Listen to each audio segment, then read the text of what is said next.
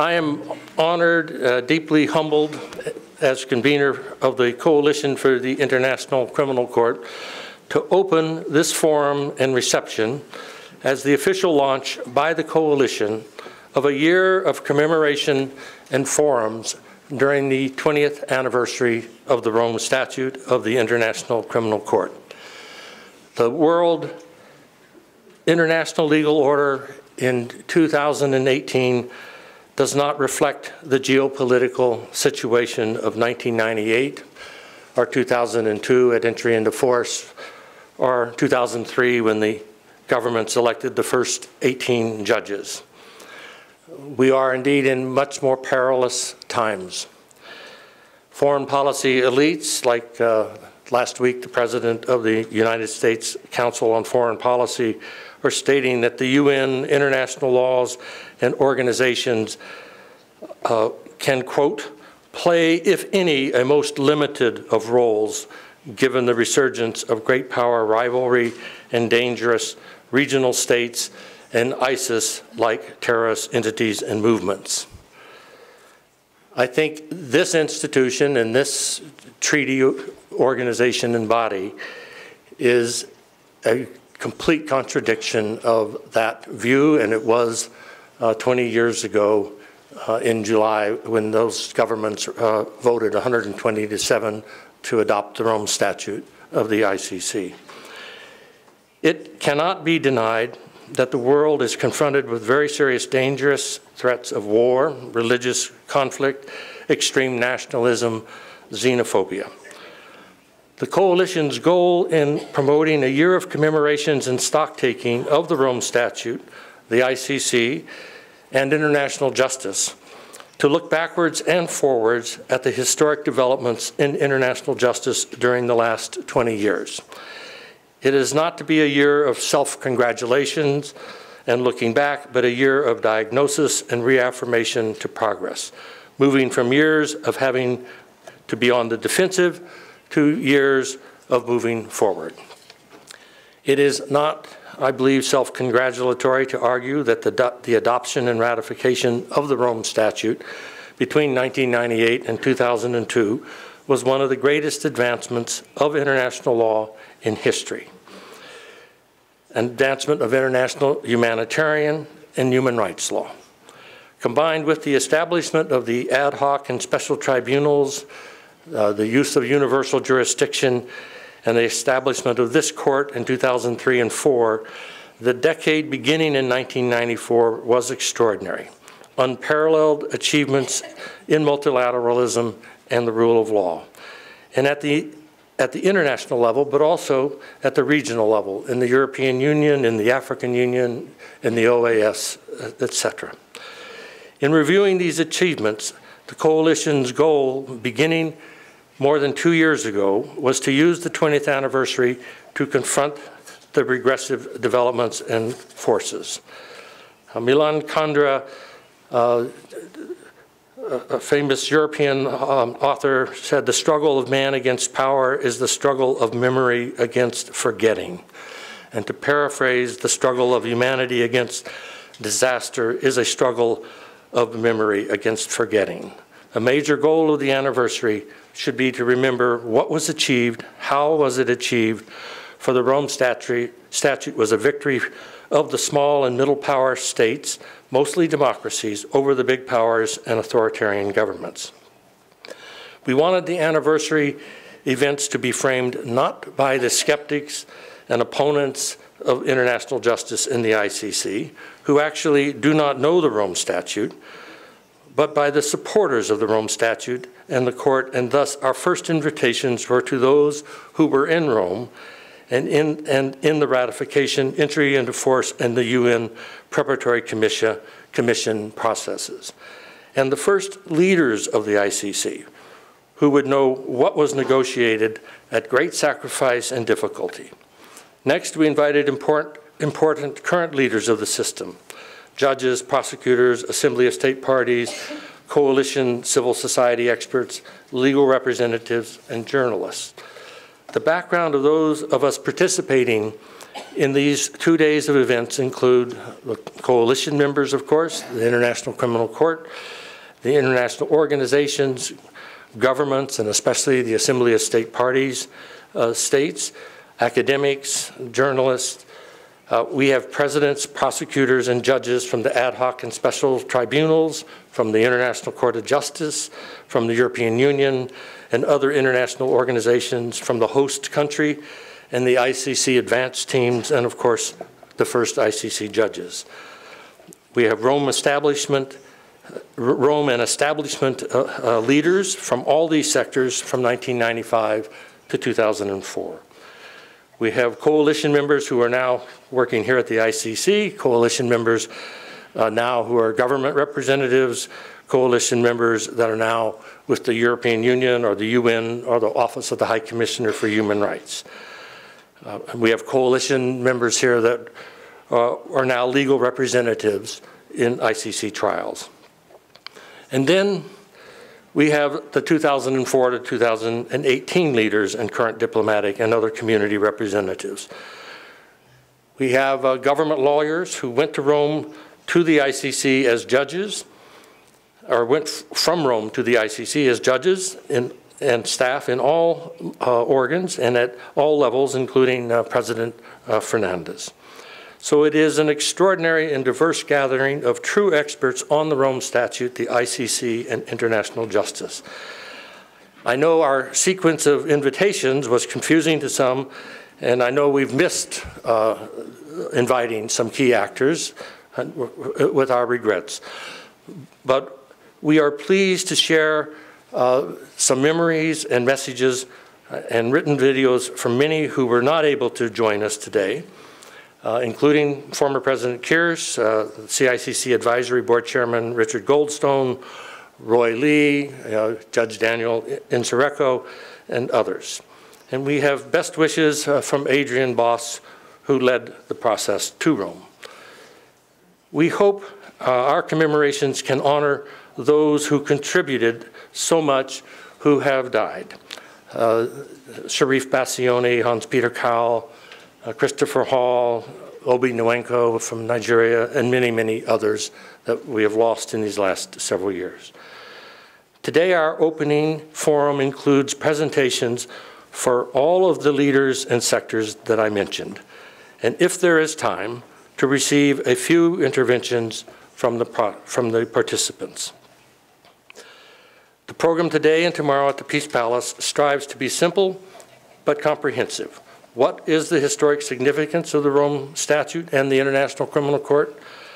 Assessing the Rome Statute system 20 years out. And third, the future of the Rome Statute system, the ICC, and international justice. The concept note and the key discussion points in the program are to guide our commemoration and forums. A special departure or a specific departure from most meetings like this launch is that we are going to ask all speakers and presenters to limit statements and comments to 5 minutes, so that 2/3 of the 3 sessions at the Peace Palace will be devoted to interventions from participants. These are to be limited to 1 to 3 minutes. So we will need to ask people to address 1 or 2 issues or discussion points very succinctly. And again, the goal was to, instead of having a few speakers cover many issues, we were hoping to have many participants each focus on 1 or 2 issues. We hope, incidentally, that you will take the programs with you for tomorrow's sessions. And lastly, we want to, President Fernandez and the court's willingness to host the launch and your attendance have already, we believe, helped achieve a primary goal of the coalition: to inspire the court, the Assembly of State Parties, and coalition members to organize 20th anniversary events throughout 2018, to raise awareness of this historic treaty and organization, and to commit to taking strides towards universal ratification and cooperation, to replacing war and impunity for mass violence and repression with justice and the rule of law. Now I'm honored to introduce the President of the International Criminal Court, Silvia Fernandez de Garmendi. Silvia was at the very first meeting of the coalition on February 10th, 1995, as a legal advisor in the 6th Committee, and I think rapporteur of the 6th Committee, and has been in so many roles that we wouldn't have time for in this whole session to mention it, but has been, I think, one of the great strengths and leaders in the world community for international justice. President Fernandez.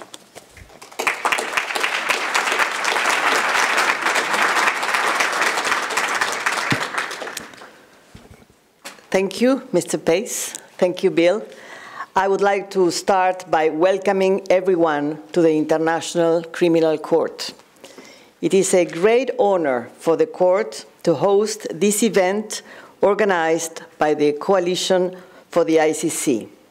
It is a great pleasure for me personally to have this incredible opportunity to receive at the seat of the court so many of those very same people who worked so hard to make the court possible. Now you have come from different parts of the world, some of you from far away, to see the realization of a great idea. A realization that was possible thanks to the energy and optimism of many individuals representing states and civil society in the road that led to Rome and ultimately to The Hague. It is truly fantastic to be able to have this remarkable reunion at the seat of the court thanks to the great initiative, yet another one, of the Coalition for the ICC, and I would say thanks to, in particular, to the determination of Bill Pace. We hope to see a series of events to mark the 20th anniversary of what is one of the biggest achievements of recent decades to advance the rule of law. A revolution, according to some. It is, however, indeed fitting that the very first event to celebrate it is organized by civil society, which played then and continues to play today a crucial and indispensable role in the making of the International Criminal Court. This reunion provides an opportunity for reflection, and I look forward to listening to all of you on what we see today and how we envisage the future. What do we expect to see in 20 years' time? Most importantly, how can we ensure that this institution in which we have invested so much effort continues to grow and thrive? We all know that we are entering a more turbulent world of rising nationalism and intolerance, in which the international movement for accountability, human rights, and the rule of law will need to resist the risk of serious pushback. Multilateralism, which made this court possible, is under threat. I truly believe that what made this court a reality 20 years ago will also protect it in the years ahead. The key for me lies in renewing the alliance that created the court in the first place with its powerful synergy. This is the alliance of states and civil society. This alliance of the Rome times must be renewed, but taking into account the huge change that has taken place since then. The court is now a reality. It exists, it is working, it has matured, and it is delivering.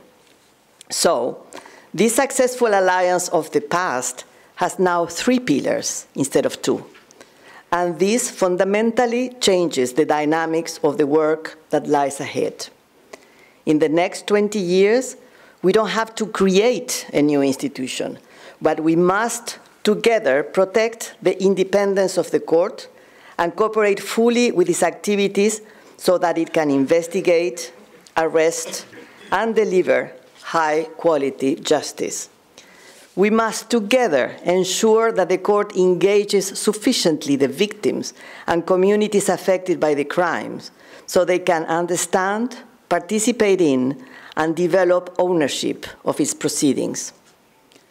Together, the court, civil society, and states must ensure that sound reparation schemes are put in place that provide appropriate compensation to victims for the harm suffered, in an expeditious and cost-effective manner. Last but not least, we must work together to maintain and enhance the membership in the Rome Statute. The Court was created as a last resort, complementary institution intended to serve as a backup to the failure of others to investigate and prosecute the gravest crimes that affect the international conscience. In order to be an effective and credible backup, the Court needs to be able to step in all situations of crimes in an equal and non-discriminatory manner. International justice cannot be selective. Our global court needs to become universal. There are great challenges ahead, but seeing you all here, I am confident that the energy and stubborn optimism of the Rome generation is still with us and will continue to inspire this enlarged alliance for the future. Thank you.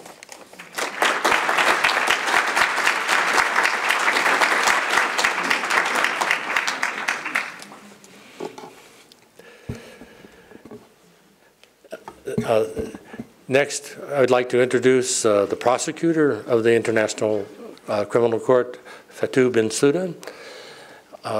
20 years ago, of course, we would have had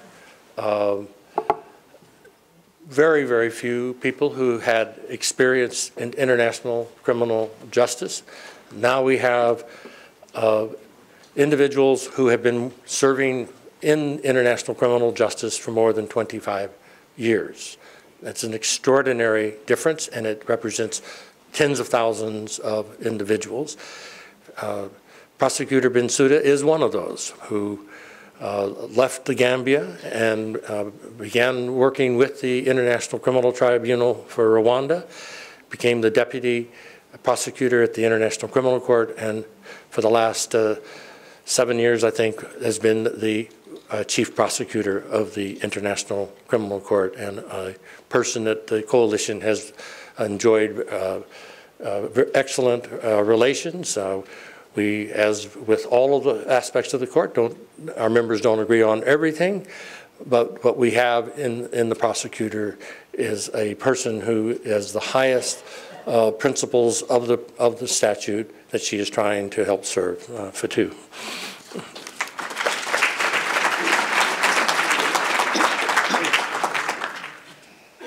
Your Excellencies, ladies and gentlemen, it gives me distinct pleasure to address you today at the CICC commemoration of the 20th anniversary of the Rome Statute. At the outset, I would like to extend my warmest congratulations to the Coalition for the ICC and its tireless members across the globe, and express my deep gratitude for their work and dedication in contributing to the ever-evolving international criminal justice system in which the court stands as a crucial pillar. I also wish to thank Bill Pace for his personal commitment throughout the years and for today's gathering. I am grateful for this occasion to be standing before all of you as we reflect on that historic achievement in 1998, and as we look forward to all the opportunities and potentials for change that the future holds. Since joining the court in 2004, I have been privileged to witness the visions of generations of people transform from a theoretical construct to reality. We easily forget that just over 20 years ago, to many, it was inconceivable that a permanent international criminal court would materialize. As I often remark, the creation of the ICC must surely be one of humanity's proudest moments. Today, we see a court that is fast maturing despite formidable challenges and dispenses justice wherever it has jurisdiction, not least by slowly challenging the notion of atrocities as merely politics by other means. That archaic paradigm is slowly making that necessary shift towards a more rule-based global order. We are not there by any means, but the velocity of change has been fixed towards a more just and enlightened path for humanity. We cannot take for granted that what we have accomplished thus far. From words on paper, the court now produces concrete results through its work and ultimately by providing reparations to the victims of Rome Statute crimes. As we celebrate what has been achieved, we must consistently aim to set the bar higher.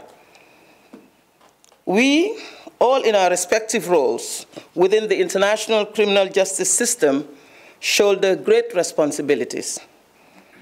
Through our collective efforts and resolve, we must ensure that the promise of the Rome Statute and never again don't ring hollow, but rather, through the effective and efficient exercise of our functions and through tangible results, we give breath to the potential of the Rome Statute to make our world less ruthless and more just. Certainly, the court is headed towards new challenges as our activities intensify, whether in number, complexity, or geographical scope. I am proud to say that my office in the past years continuously prepares for these obstacles. We have streamlined our strategies, our policies, and management practices towards this end, learning from past experiences. Support for the court remains crucial. Cooperation efforts need to amplify in order to secure long-term gains for justice. The judicial machinery cannot be held in abeyance by lack of arrests. The court, with its growing reach and activities, coupled with ever-increasing calls for justice and accountability, needs to be equipped, including with the provision of adequate resources to implement its mandate as intended by the Rome Statute. Your Excellencies, ladies and gentlemen, this timely forum provides a platform for constructive dialogue so as to engage and reflect on how we may further strengthen and promote the Rome Statute system. The cause of international criminal justice has been implanted in our consciousness, and it is a reality. There is no going back in this forward march towards forward march of humanity. I want to thank you again, Bill, and all the other organizers who have made this event possible. And indeed, all of you for all you have done and what you continue to do. I thank you for your attention.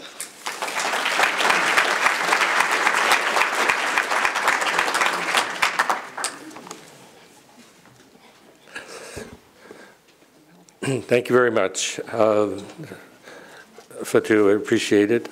We have on your seats or at the back of the room are both a message from the Secretary General of the United Nations, Antonio Guterres. In his message, he ends it with saying, "This anniversary offers an opportunity to reflect on the importance of justice in maintaining international peace and security and defending international human rights. Only when perpetrators of grave crimes are prosecuted and held to account can there be any hope that future atrocities will be prevented and peace preserved.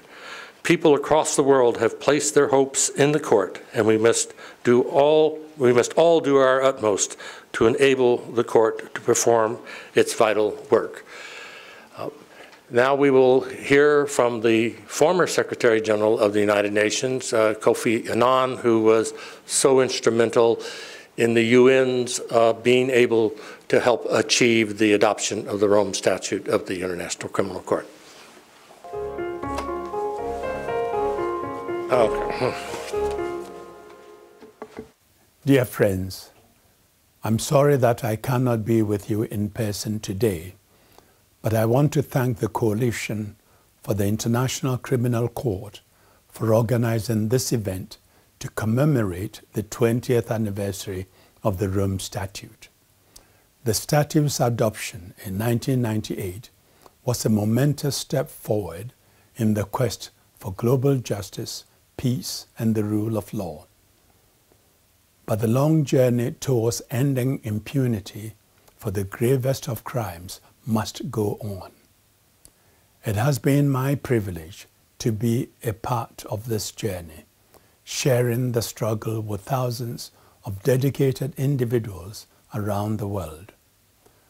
But there are millions more who have been with us every step of the way, the victims, whose right to justice is our motivation.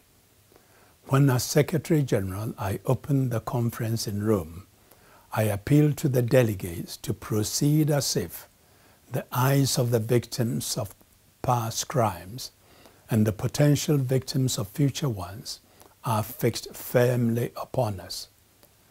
This anniversary is a time to remember how uncertain those last days of negotiations were. In the end, the vote was 120 yes and 7 no. The ratification by 66 governments in less than 4 years was extraordinary.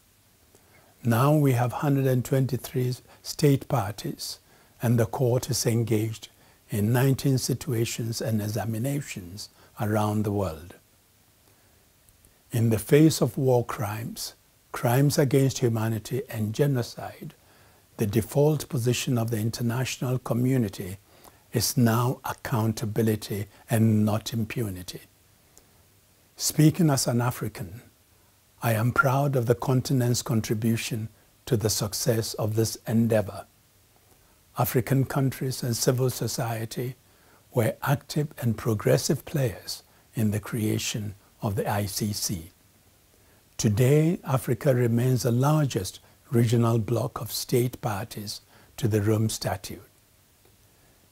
These are all remarkable achievements in pursuit of justice.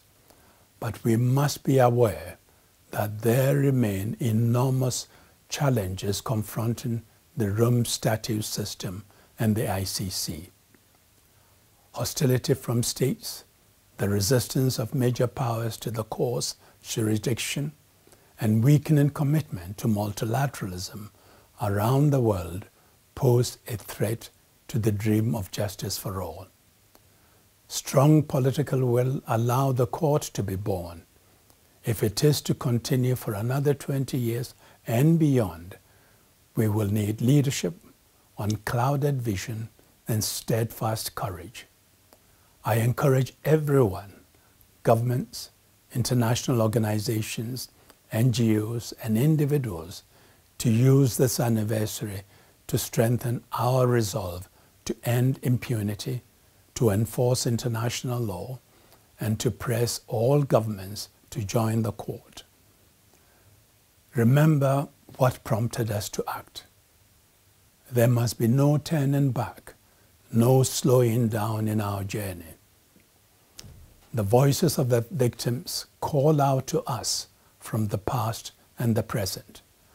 Their cry for justice must spur us on to our final destination.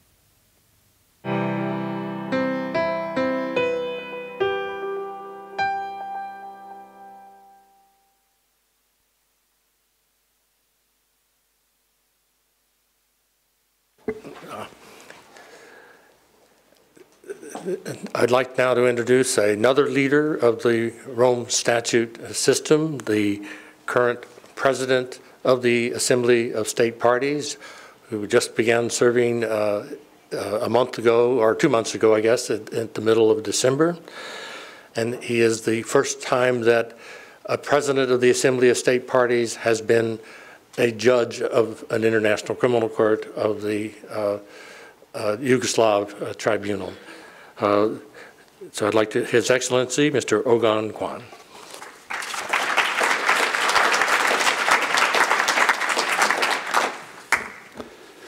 Your Excellencies, ladies and gentlemen, It is an honor for me to be here, and I wish to extend my gratitude to the Coalition for the ICC for organizing this great event. 20 years since the Rome Conference, the International Criminal Court has managed to consolidate itself with the crucial support of the States Party and civil society as a fully fledged and leading international institution in the fight against impunity. The work of the court has contributed to the rule of law, the promotion of human rights, and ending impunity.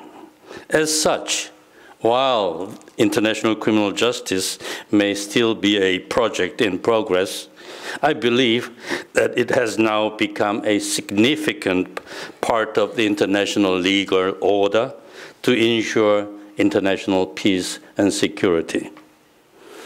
Nonetheless, the court still faces important internal and external challenges to its efficiency, effectiveness, and legitimacy. In this regard, we must recognize that although the court is the most visible part of what was established in 1998, there are other key factors or components of the Rome Statute system, that is, cooperation and complementarity. These two important principles require the continued support of states parties, international organizations, and civil society. The principle of complementarity is the bedrock of the system, and the primary responsibility for addressing Rome Statute crimes rests with national jurisdictions. However, only half of the 123 states parties have adopted national implementing legislations necessary to ensure that they have the capacity to investigate and prosecute at the domestic level and cooperate with the court effectively. Moreover, the court remains bound by its treaty limitations and therefore is unable to address the mass international crimes that continue to be committed in the world.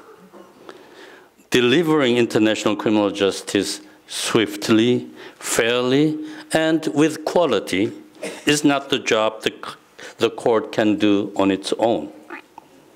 The court requires the continued strong political and diplomatic support of the international community, and the cooperation of states is indispensable in ensuring the ICC's effectiveness and to strengthen its credibility. The Rome Statute system will definitely benefit from states using diplomatic dialogue with other states to promote cooperation between them, as well as encourage ratification and full implementation of the Rome Statute. Excellencies, ladies and gentlemen, the courts and states are not the only actors with roles to play. Civil society actors have been instrumental in promoting the establishment of and in helping to sustain the system of international criminal justice. In this regard, the CICC has not only proven to be a truly devoted and consistent partner of the court, but also an apologetic proponent and defender of the Rome Statute system. We could not have managed without its support and constructive criticism. After the historical assembly session last December, where the activation of the jurisdiction of the court over the crime of aggression was adopted by consensus, I'm convinced that the Rome Statute system has truly become an integral part of the system for securing international peace and justice. Further, I strongly believe that our common endeavor in the fight against fight against impunity should continue unrelenting in the pursuit of justice. Through the combined efforts and political will of states parties, The Assembly will continue to support the achievements of the goals of the Rome Statute. At this important juncture in history, the Court needs our support more than ever.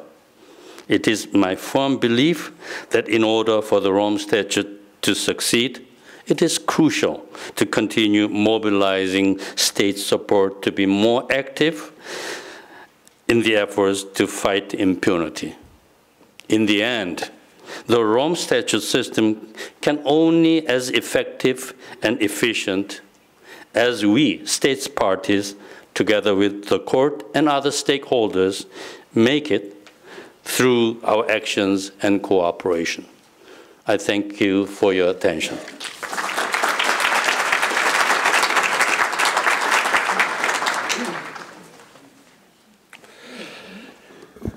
Thank you. Next, the coalition has over 2,500 organizations that are members in 150 countries with over 100 national coalitions. We started with 25 at the meeting that I mentioned the President attended in 1995. We had about 800 member organizations by the time of the Plenipotentiary Conference in Rome in 1998. 530 or 40 NGO members of 300 of the member organizations attended the Rome Conference, and many for all 5 weeks of the meeting.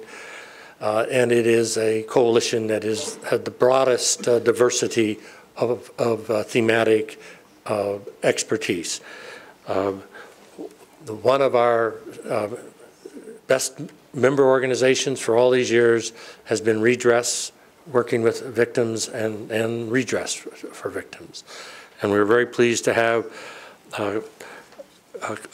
Carla Firstman, who has been the director of Redress for the last 17 years and has just completed her work.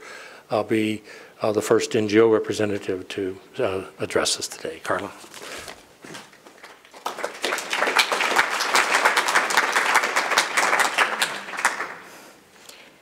Excellencies, ladies and gentlemen, I'm delighted to be part of this celebration.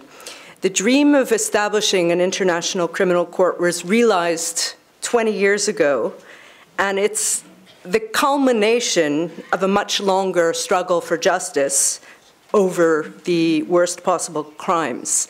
Justice is important for a number of key reasons. It's a framework for deterrence, to reaffirm a common set of values which recognizes these acts for what they are, which is international crimes, to establish a record of what happened, and to recognize the immense suffering of victims. It's been a great honor and pleasure to have been part of the civil society movement which saw this court into creation and which has followed the court's progress, its challenges, and its perseverance in its earliest phases, and again, once its docket of cases and its rich jurisprudence has begun to grow and develop. Civil society has been important supporters of the court, but also civil society has not held back in providing constructive inputs, feedback, along the way. Civil society's interest in the court stems from our deep understanding of the need for an independent vehicle of justice, a global voice which can rise above the politics, the conflicts, and simply focus on justice. Today, I see many faces who've been part of the ICC movement for justice since the early days. There's also some new faces, which really encourages in terms of the longevity and the continuation of our fights. Sadly, as Bill already mentioned, there are some notable gaps, and I can't help but think of Amnesty International's indefatigable champion of international justice, Christopher Keith Hall, who I hope is with us in spirit. At celebratory moments such as these, it's possible and natural that we pat ourselves on the back for the achievements and we ignore or put to one side all that there is still to do. The mandate of the course, we have to remember, is immense. Justice must become a universal battle and a universal value. Victims must see this court as a place where their concerns are not only heard, but addressed. I congratulate the court for all it has achieved, but I remind it, and I remind us all, this is a long and complex battle for international justice, and we all of us must keep fighting. Thank you.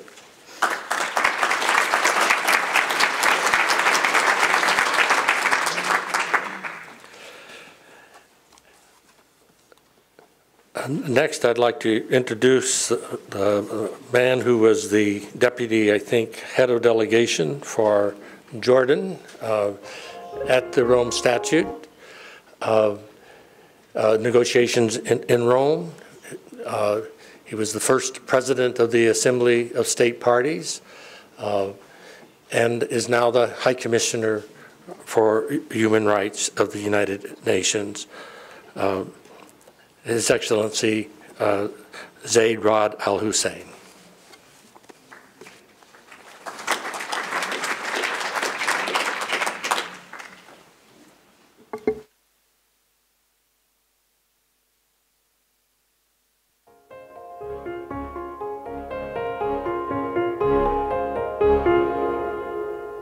Excellencies, ladies and gentlemen, dear friends, I am both delighted and honored to provide some brief reflections on this important occasion commemorating the 20th anniversary of the Rome Statute's historic adoption in 1998.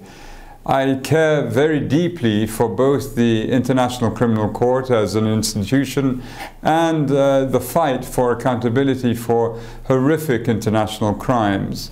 I, along with many of the other individuals involved in the Rome Statute negotiations, hoped back in 1998 that the court would be progressively strengthened over time to allow it to serve its unique and essential role in the pursuit of justice for generations to come.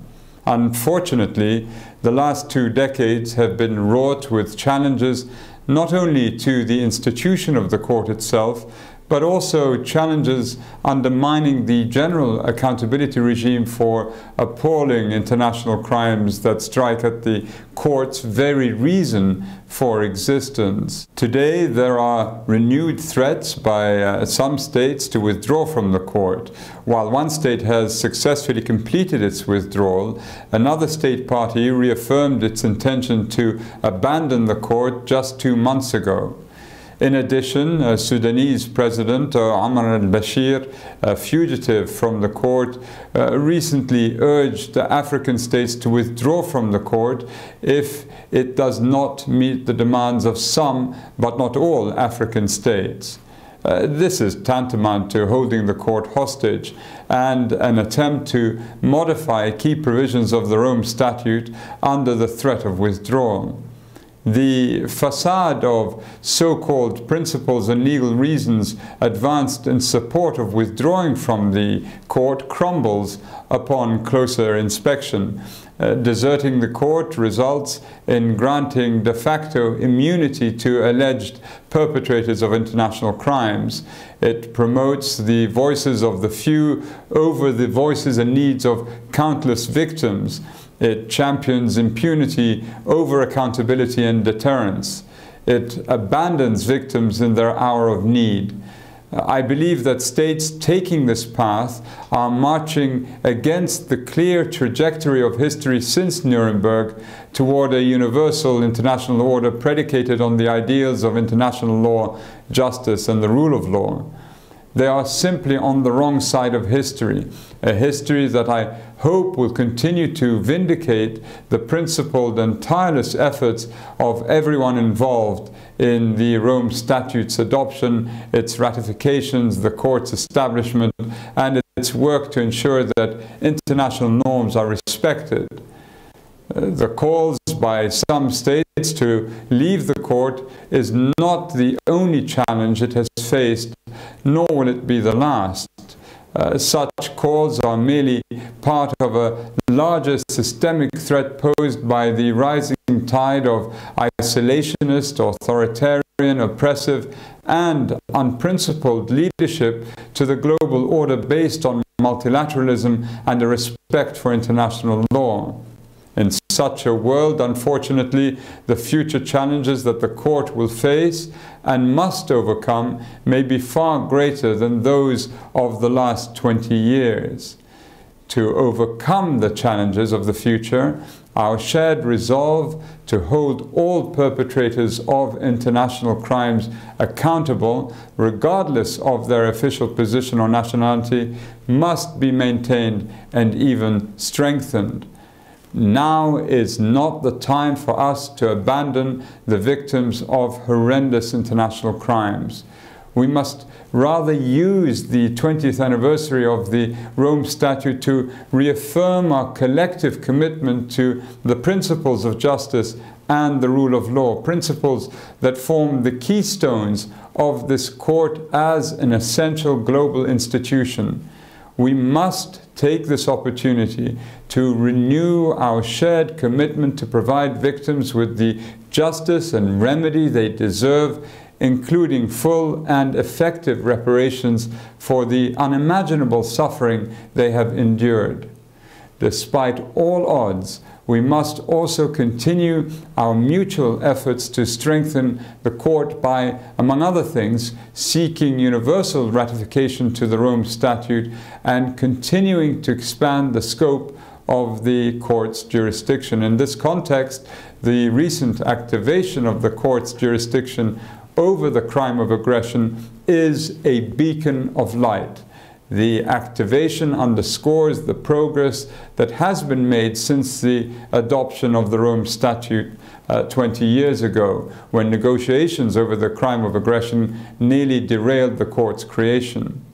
Now, nearly 72 years after Nuremberg, the court will finally have jurisdiction over a crime that, in the words of the judges at Nuremberg, and I quote, differs only from other war crimes in that it contains within itself the accumulated evil of the whole, end quote. Firmly cementing Nuremberg's legacy, the court's newfound jurisdiction is a historic step that represents the international community's desire to shun war for peace. This positive development provides some measure of hope in a world seemingly filled with ever-growing strife. In the words of William Lord Garrison, a prominent American slavery abolitionist, we must not think, speak, or write with moderation in the face of injustice. We must rather be as harsh as truth and as uncompromising as justice. We cannot equivocate, we can never excuse.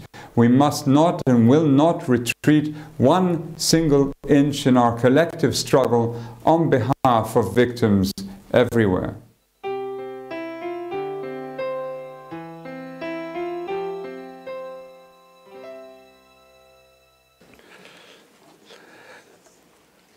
Thank you. Last night, President Fernandez was receiving an award. She made an observation that the leaders like Zaid, and like so many that are in this room today, of the real workers and the ones who helped deliver this extraordinary treaty were relatively young legal advisors in the 1990s. And her thought, which I think really deserves some of the consideration during this anniversary, was that that was one of the reasons why the negotiation was successful. is that they didn't come, the older you got, the less optimistic you were that there would ever be an agreement in your lifetime for this type of a treaty or this type of an institution. I think our next speaker is another principal of the International Criminal Court, Herman van Hebel, who we first met when he was an assistant to Adrian Boss in the 4 or 5 years leading up to the Rome negotiations, and who then went to work with other tribunals, including in Sierra Leone, and has, for the last 5 years, served as the registrar of the International Criminal Court. Herman.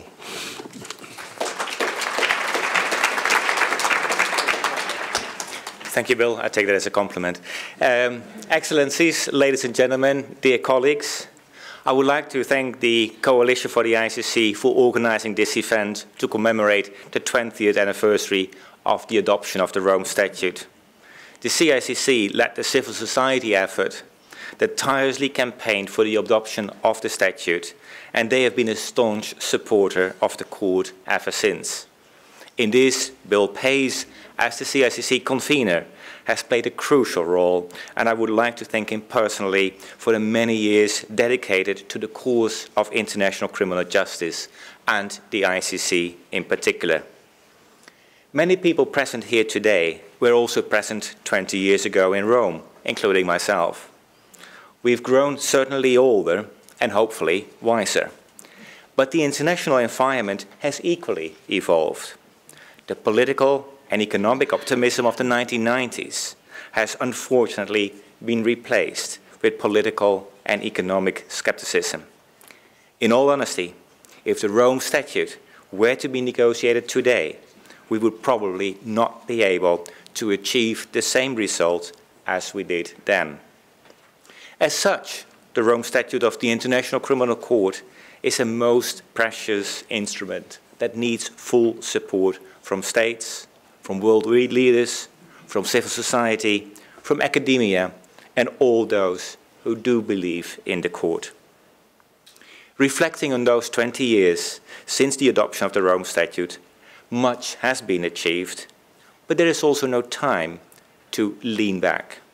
There are just too many challenges ahead of us.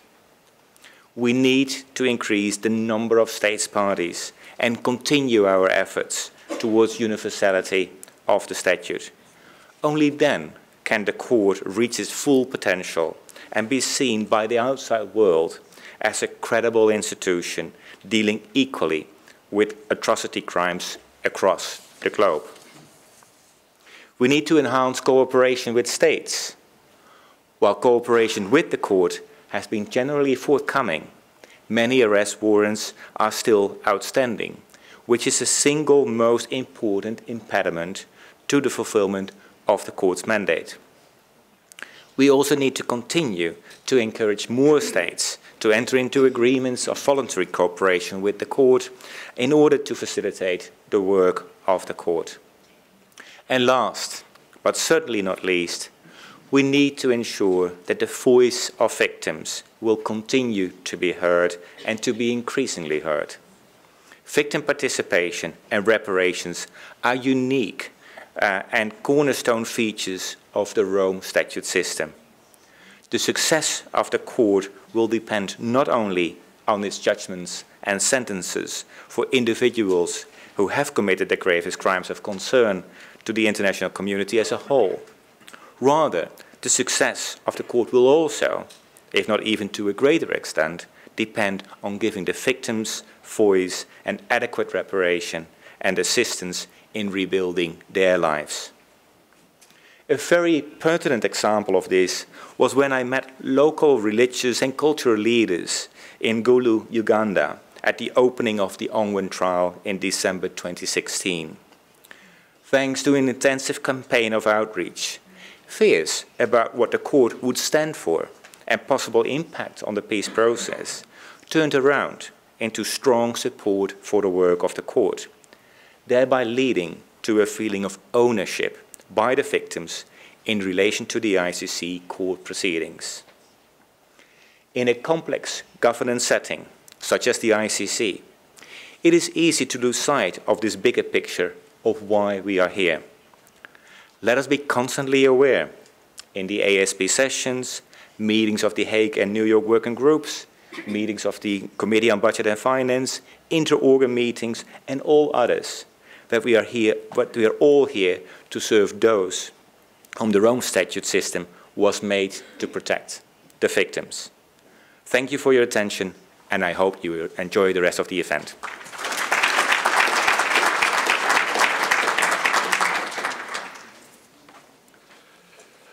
Well, thank you. I think every speaker to this point has mentioned the important role and issue of the rights of victims in the Rome Statute and in this mission to end impunity. The Rome Statute has established a very unique set of rights and roles for victims and created the trust fund for victims. We had hoped that we would be able to have Mama Koti, one of the members of the board of directors of the trust fund, to be with us this afternoon, but at the end was not able to do so. But we are pleased that we have the chairman of the board of directors of the Trust Fund for Victims to deliver a message by video, Mr. Motu Noguchi.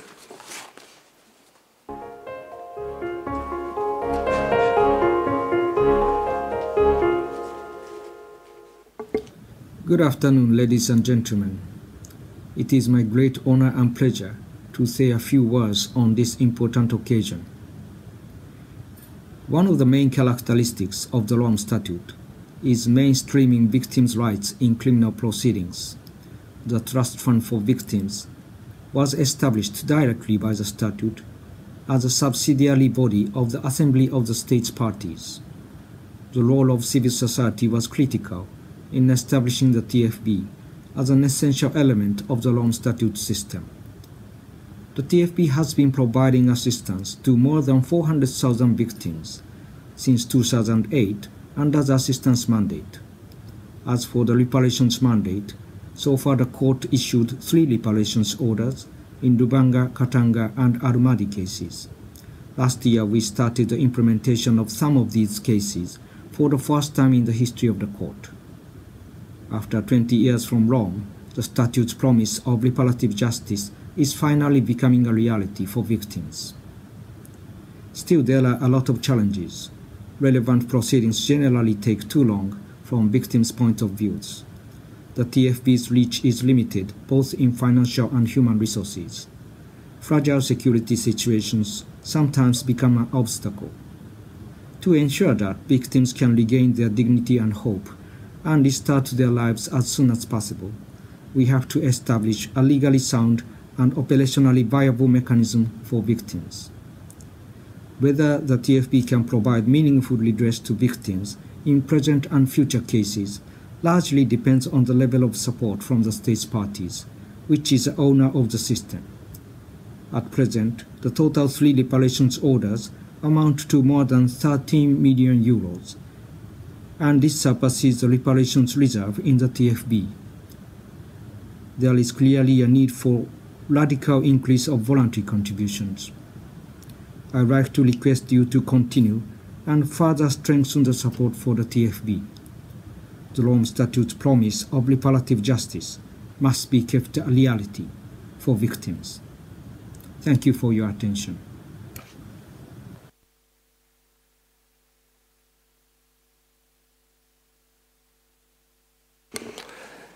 The Rule of Law Peace organization that I have had the great honor to serve as its executive director over the last 23 years, and which has been greatly honored to be able to host the secretariats for the International Coalition.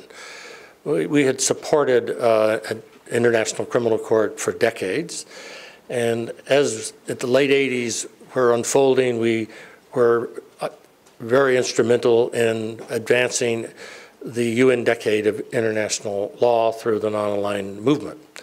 And at one of our meetings at the Church Center in New York on these issues, we had this, I think, well, I don't know if he was the Swedish ambassador already, but he was certainly the director on international law work, Hans Corell, and Hans would then cross our paths when he became the Undersecretary General for Legal Affairs and the Legal Counsel to the United Nations, and was the key person in charge of the negotiations in Rome. And so we are honored today to have Hans join us and to say a few words. Thank you.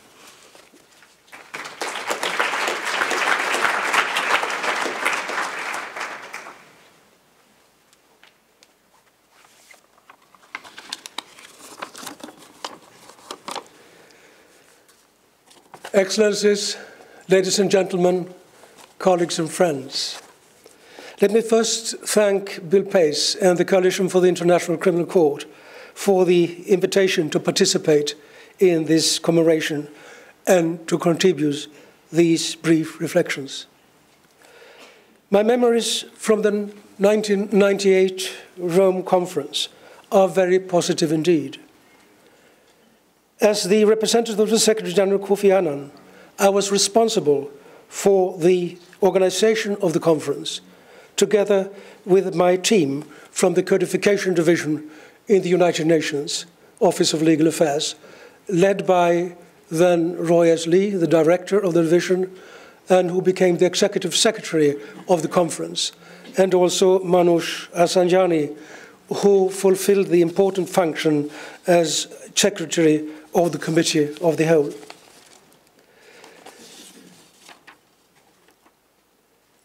Let me first mention that we had an excellent cooperation with the host country, Italy, and the city of Rome. This was of tremendous importance since the 5-week conference was intense and in need of all possible technical support. Let me also thank the Coalition for the International Criminal Court, which made a great contribution to the successful outcome in Rome. The manner in which the coalition coordinated the work of non-governmental organizations could actually serve as a model for the way in which civil society should act in order to effectively influence and support the work of international organizations. However, at the end of the day, the success of the Rome Conference was a result of the commitment and determination with which the participating states and those who represented them and who worked in Rome, how they acted in Rome. It was great to see the manner in which they engaged in their work and their search for solutions of the many questions on the table during the negotiations. This determination was also translated into the ratification process. The 60 ratifications required for the entry into force of the statute were received by my office in record time, with the result that the Rome Statute entered into force on the 1st of July 2002. The ceremony for the swearing in of the judges on the 11th of March 2003 was a great moment in the history of international criminal law. Today, the Rome Statute has 123 parties. Others may testify to the work in establishing the organs of the International Criminal Court and the first cases brought before the court. What I would like to focus on now is the future. My first observation here is that a properly functioning international criminal justice system is an absolute necessity in a globalizing world. As I've said in the past, imagine the situation at the national level if the criminal justice system suddenly didn't function in a district or in a region of the country. Would it then be possible to govern the country? Of course not. The same actually applies at the international level, and this will be increasingly apparent in the near future. Against this background, it is of crucial importance that the organs of the court and the Assembly of States parties actually perform, and that this is a precondition for a successful conduct of the work of the court. And I refer to my reflections in the past on the challenges for the ICC. My second observation in this context relates to the responsibility of the United Nations Security Council. It is absolutely necessary that the Council fulfills its functions under the UN Charter and the Rome Statute. I refer in particular to the important provision in Article 13b of the statute, according to which the Security Council, acting under Chapter 7 of the UN Charter, can refer situations to the ICC prosecutor. What signal does it send if the Council ignores this provision when the whole world sees that the Council should act and apply this article? Furthermore, if the Council has referred a situation to the ICC prosecutor, what impression does it make if the Council does not act in consequence with such a reference? If the evidence leads the prosecutor to persons at the highest national level, the court must follow suit and order the state to transfer the persons in question to the ICC. This would simply be acting in consequence with the manner in which the Council operated when it established the International Criminal Tribunals in the 1990s. The performance of the UN Security Council for a successful result of the work of the ICC simply cannot be overemphasized. Ultimately, this is about the responsibility of states to respect the universal and indivisible core values and principle of the United Nations: human rights, the rule of law, and democracy. As so clearly stated in the declaration of the high-level meeting of the General Assembly on the rule of law at the national and international levels of the 24th of September 2012. A primary duty of the members of the most powerful organ of the United Nations must be to bow to their obligations in this respect. If they do, they will also be in a better position to prevent conflicts and violations of international criminal law. Thank you.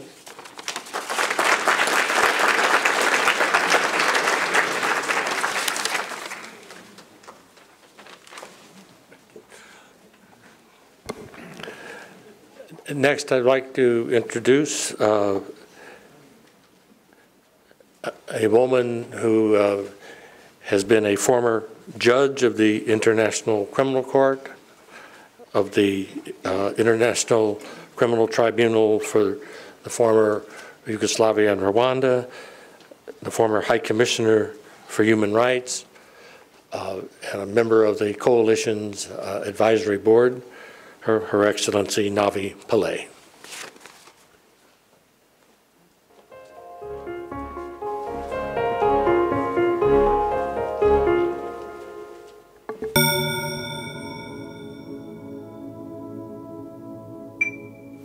Dear friends, colleagues, and esteemed guests, I am Navi Pillay, former judge at the ICC and ICTR and the UN High Commissioner for Human Rights. I address you today on behalf of the Africa Group for Justice and Accountability.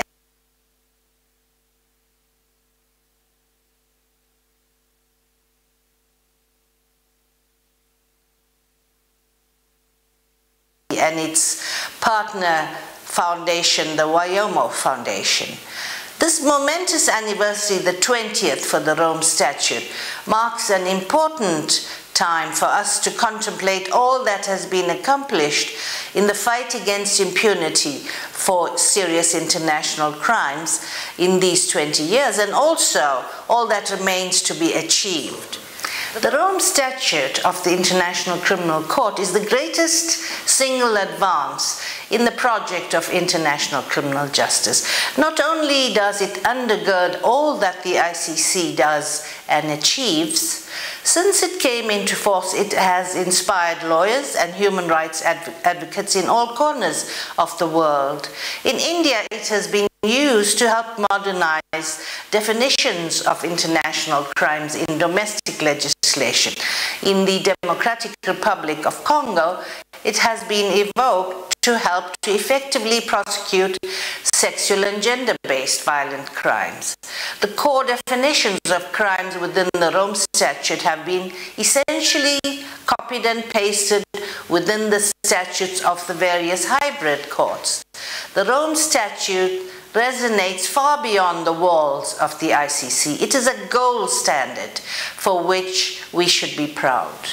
But we cannot rest on our laurels. Challenges remain.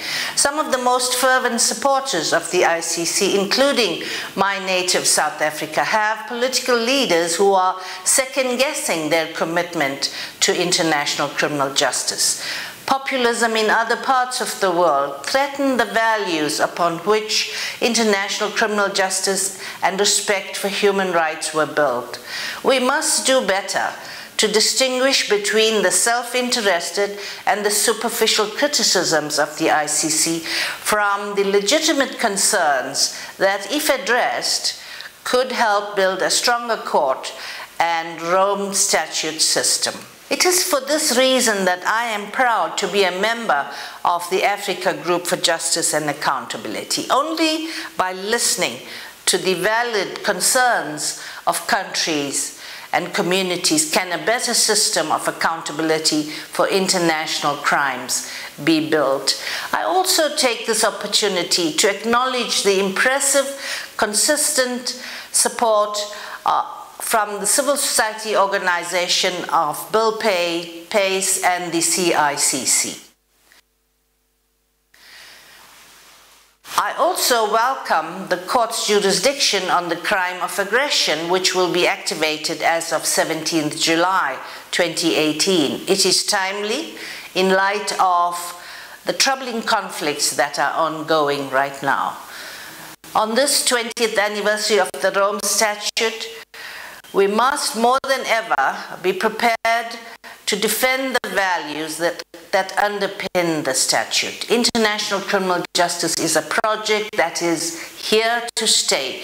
The Rome Statute is here to stay. The ICC is here to stay. Let us muster the courage to entrench it, to protect it, and to improve it. Thank you.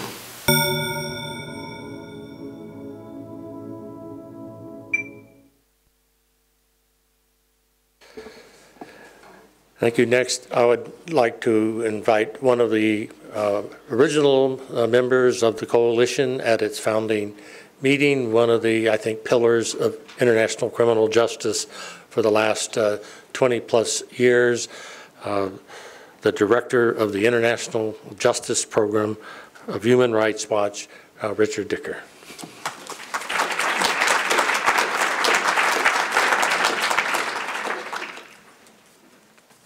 Well, thank you, Bill. Excellencies, ladies and gentlemen, and dear friends, I want to begin by flagging, as Nave Pillay just did for us, the Rome Statute as a major advance in substantive criminal law. The statute sparked a wave of law reform across many countries, albeit not enough, and a codification of crimes against humanity and war crimes in national law. The Rome Statute and its elements of crimes document defines in a more precise and progressive way the most grave crimes and takes international criminal law to new and important depths. But 20 years after Rome, following a rough start-up period replete with missteps and lessons learned, the court today is functioning, as others have said, on a landscape that is much more difficult than the one it was created in and for. I submit that this different terrain makes the International Criminal Court more important than we would have ever imagined when we stumbled out of the Food and Agricultural Organization building in the early hours of July 18th, 1998.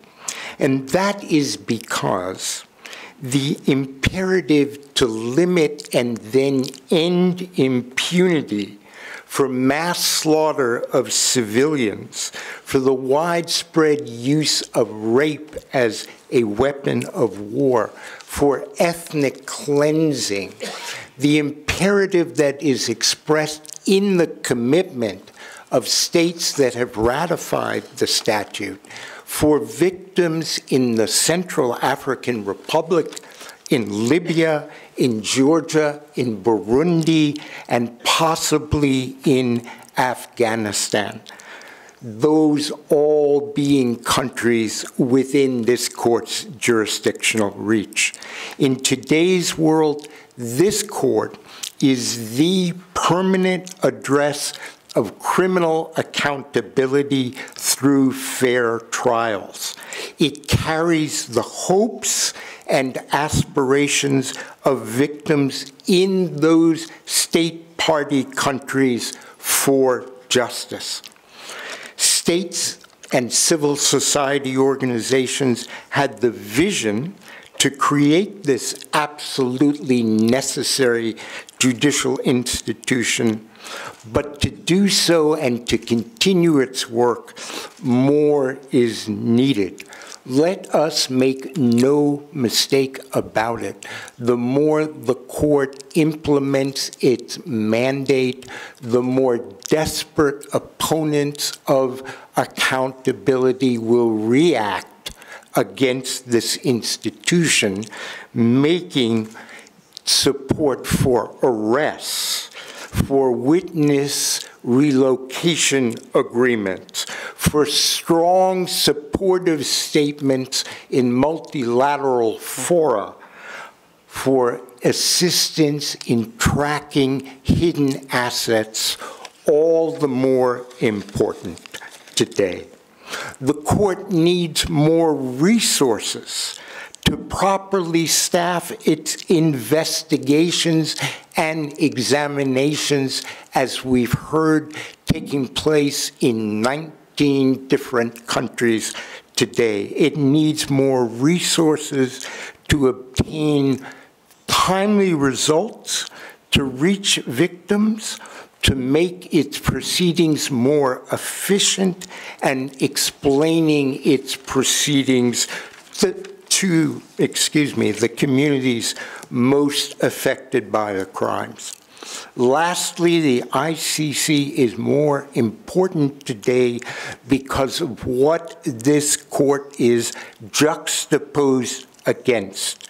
The ICC is sharply etched against an expanding zone of total impunity marked by egregious crimes that are beyond its jurisdictional reach, from Syria, Iraq, Yemen, South Sudan, and most recently, Myanmar.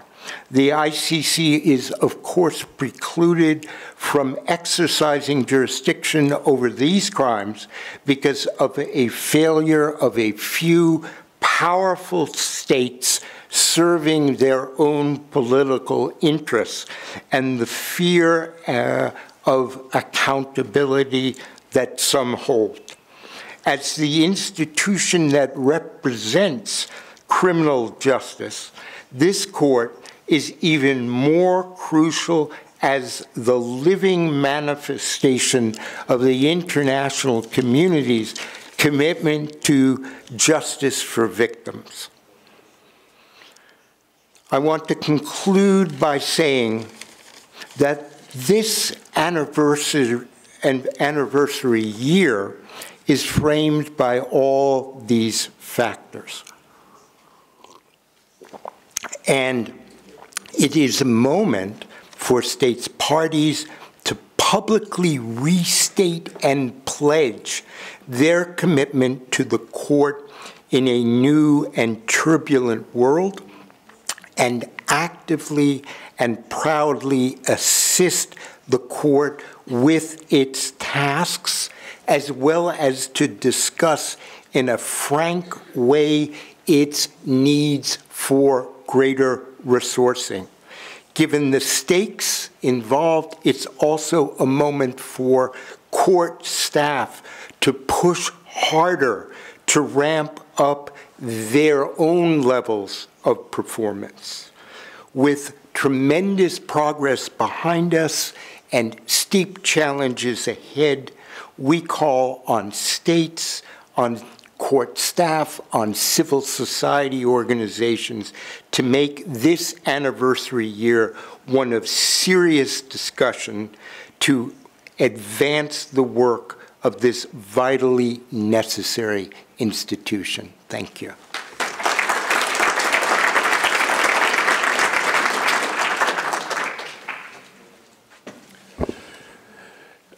Former Undersecretary General Carrell mentioned that the coalition had been able to develop a consultative relationship, and our roles in treaty drafting is consultation, that we were able to develop a consultative relationship within the General Assembly preparatory process and at the treaty conference that was extraordinary for us, and I think for the governments and for the United Nations. I don't know of any other network that my organization works in that has had such success in having national and local NGOs working with regional international NGOs, working with global international NGOs seamlessly now for 23, 24 years. And a great reason for that is because of the leaders of the treaty process, of the UN, of Kofi and Hans and Roy Lee, of international organizations that have worked constructively with the coalition in giving us the kind of consultative political space that we need to be able to do our work, and in the field to try and deliver on the ground the vast and diverse services that we want to address. One of the institutions that I think has been a highlight of intergovernmental support for the Rome Statute and the ICC has been the European Union, and we are honored to have a message from Federica Mogherini, the High Representative of the European Union for Foreign Affairs and Security Policies.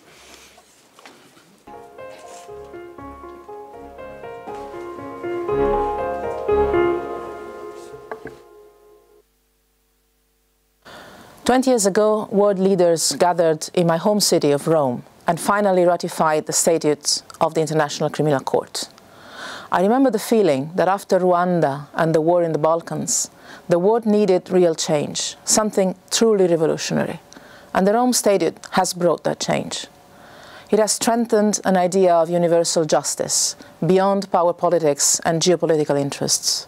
It has made clear that justice is not an enemy of reconciliation, on the contrary. When the victims feel powerless, when crimes are met with impunity, reconciliation is much harder to achieve. Impunity creates mistrust. It often results in revenge and in new violence. Impunity is a great enemy of reconciliation. I see this in my daily job, in the work we do as European Union to support peace processes all around the world, from the Balkans to Iraq or Colombia. Accountability. Accountability is essential to build the foundations for peace. And yet today, the system of international criminal justice is coming under increasing pressure. All too often, those who work for peace and partnership have their voices silenced. The idea that might makes right is once again gaining ground. And this only makes peace and reconciliation harder to achieve. More than ever, we need to demonstrate in practice our support to the Court and the Rome Statute. In doing so, it is essential that we hold on to its principles, but also that we are ready to adapt when change is needed. Implementing the Rome Statute is a constant work in progress. We need to work together to increase the number of signatories to the Convention, striving towards universality. We must address the shortcomings and continue to invest in justice. You know you can count on the European Union's constant support to the Court. We will continue to be the point of reference for all those who work for justice and peace all around the world. The path that started in Rome 20 years ago has only just begun.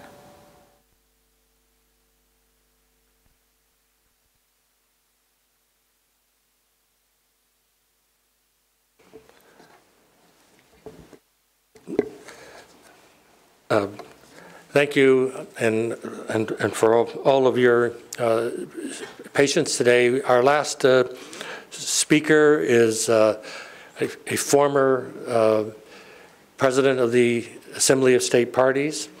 Our hope had been at one point that we could get the first three presidents of the Assembly together, Zaid, Bruno Stagno, and Christian Weneweser, for our, one of the panels. They, I think, all represented the best of that young diplomatic leadership that is responsible for us being here today, and which has been indispensable. Ambassador Weneweser and the coalition have cooperated in so many ways. It is it's impossible to describe. But just a few of them are the institution of ambassador breakfasts for the ICC, the informal ministerial network for the ICC, the ACT group, which has its accountability wing, which has a project on the refraining from misuse of the veto, the code of conduct for the veto that has now 114 governments who have subscribed to it. And it is, as Hans indicated and others, until the Security Council stops misusing its powers and the permanent members and assumes the full responsibility for maintaining peace and security, we are in an extremely more perilous situation. Ambassador was also the chairman of the Review Conference in 2010 and a leader, the leader really, of the effort to have the jurisdiction for the crime of aggression, which was historically agreed to at, I think, 3 a.m. in the morning on the 15th of December. So we're honored to have you with us and to be our last speaker today. So.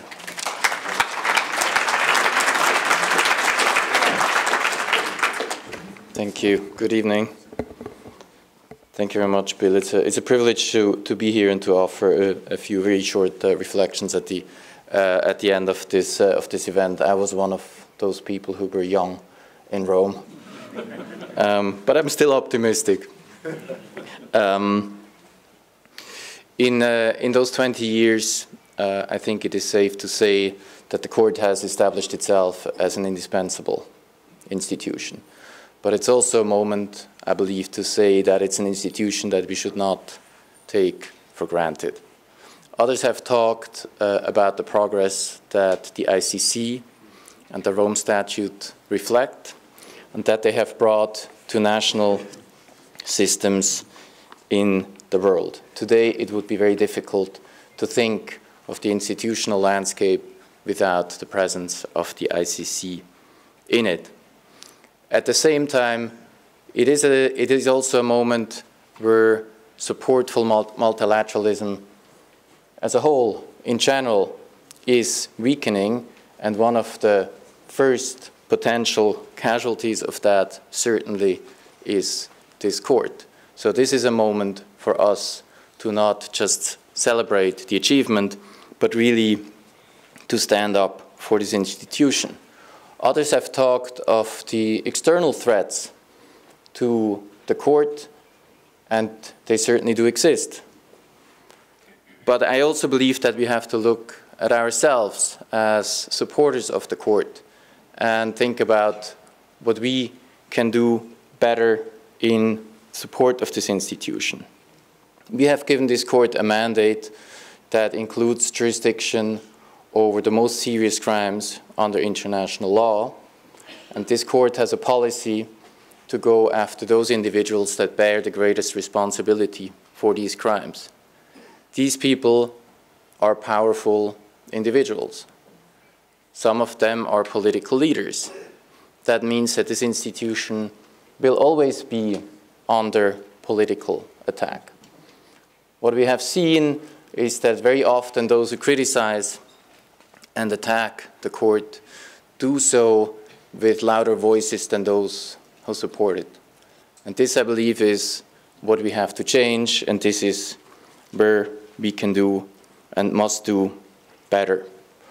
Part of our reflection today should also be that not every crime, not every atrocity crime committed in the world will end up before the court. This is not only not possible because we have not achieved universal ratification, it was also never intended to be the case. The ICC certainly encapsulates the idea, the ideal, and the notion of international criminal justice, and is the centerpiece of the fight against impunity. But it is not the only element in that fight. We have to make sure that in situations where the court is not able to exercise jurisdiction, there are other ways to ensure that there is accountability, that it is not enough for a state to be able to say, I can exercise my veto in the Security Council, and that will ensure that there is no accountability in a particular situation. Universality, of course, is a key goal. We have now 123 states, which is slightly higher than the number of states that voted in favor of the adoption of the Rome Statute. We do believe that it is possible to get other states to join and to soon reach the threshold of 129, which I believe is a good mark as it reflects 2/3 of the membership of the United Nations. And finally, of course, as others, I want to say a word about the activation of the court's jurisdiction over the crime of aggression that will take effect on the anniversary of the Rome Statute. When we agreed in Kampala in 2010 on the adoption of the Kampala Amendments and on the 7-year period that would have to elapse before activation was possible, we did of course not know that the moment to do so could not be better than it is. There is no more powerful statement in support of the rule of law at the international level than to give this court jurisdiction over the crime of aggression. This decision does not only complete the Rome Statute, it also complements the Charter of the United Nations, at the heart of which is the prohibition of the illegal use of force. So we very much look forward to the court's work on the crime of aggression. We do not necessarily expect there to be a large number of cases in the imminent future, but we do hope that the most immediate and strongest effect will be in what states do at a time when there are increased real threats of armed conflicts between states. I thank you very much.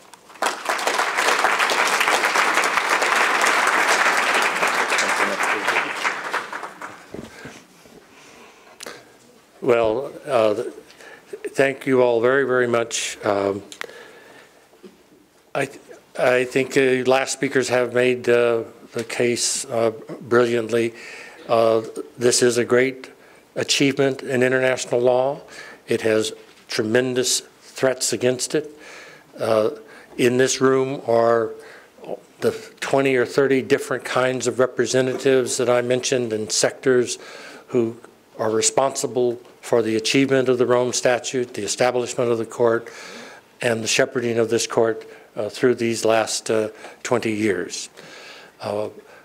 We need to have the youth of Rome and the youth of today combine over this next year to make certain that we can end up with a stronger Rome Statute system going forward.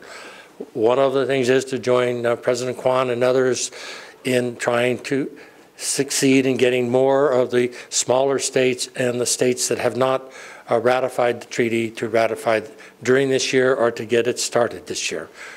We're only at February. That's the whole point of our goal, was to get started early.